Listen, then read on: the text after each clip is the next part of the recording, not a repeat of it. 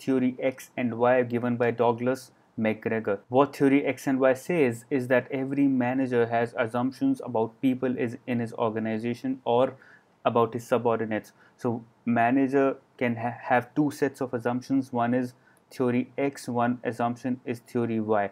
What exactly is the meaning of theory X is that a manager assumes that people in his organization or his subordinates are not willing to work. So he's assuming, it might or might not be true, but he's assuming that the humans, the subordinates that he has in the organization, are not liking the work, so they have to be forced to do the work. They're lazy, they're avoiding work, so they have to be forced and pressurized to work in the organization. Also assuming that the individuals are indifferent to organizational goals, therefore he has to tell them what the organizational goals are. He has to force them to achieve those goals in a certain direction. He also assumes that these individuals or subordinates want security and direction, and therefore they need to be told what is to be done, they need to be told how it is to be done.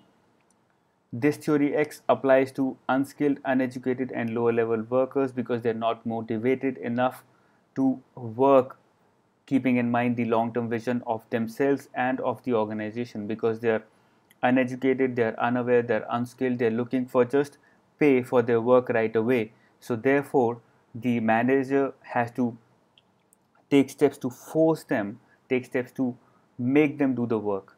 On the other hand, when we talk about theory Y, the assumptions that the manager has are the following. Number one, humans enjoy work. So he's assuming that the subordinates enjoy working in the organization. Number two, he's assuming that the subordinates are committed to work, they're self-directed, they need not be directed, and they're self-controlled. So they need not be told what is to be done and how it is to be done. They're self-controlled, they're self-directed, and they're very committed to the work that they're doing. At the same time, they're also committed to organizational goals that the organization has given them.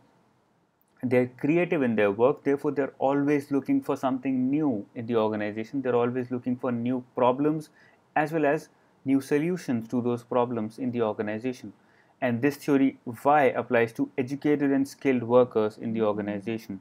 This is what is theory X and theory Y given by Douglas McGregor. It's very simple to understand. There is no rocket science in this. It is based on manager's assumptions about his subordinates and not anything else. How it links with motivation is that based on the assumptions that a manager makes, he's going to apply the motivation theory, different motivation theories to motivate individuals. So if a manager assumes that his subordinates are following theory X, then he will apply the basic motivational elements like giving out salaries, giving out more pays, or by giving out more safety of work, giving out more security of work.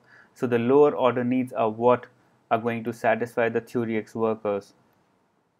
But if the manager assumes that the subordinates are following theory Y, the subordinates are always looking for work, are always creative, then the higher order needs are what is going to satisfy the workers, and the manager is going to change his motivation tactics based on the assumptions that he makes about his subordinates.